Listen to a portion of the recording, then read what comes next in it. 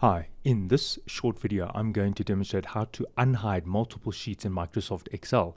If I show you here, I have a long list of sheets that I'd like to unhide, and it would take too long to unhide each one by one. So what you've got to do is you've got to press the Alt and F11 button at the same time, and it'll bring up the Microsoft Visual Basic for Applications window. Right, then you'll need to press Ctrl+G to bring up the immediate window. In your case, it may come up automatically.